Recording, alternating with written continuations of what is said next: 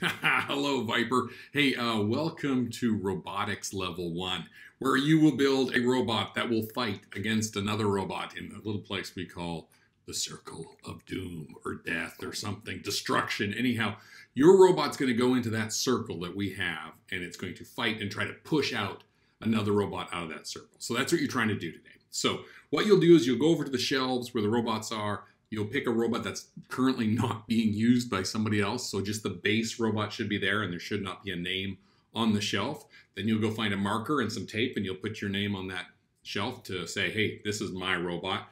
And then you will follow the directions below, the videos below about how to program the robot to seek and destroy the other robot, as well as you can watch some of the other videos of some competitions to get some ideas of the things that you should now add to the base robot to make yours the killer design that you want. And then you have to take on some fighting with some robots. So you'll need to earn this Tech 2, you need to go against my robot, Scrappy, okay? You need to try to win that one. You need to go and at least win one competition against another person's robot.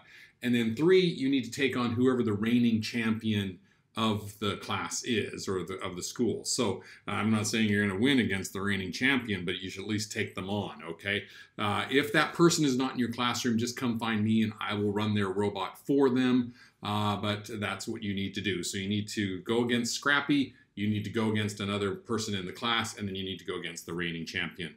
And that's, if you can do that, make sure to get video on, use another iPad to get video of those matches, and then just airdrop those videos to yourself and turn those in. And I will see you in the Circle of Doom.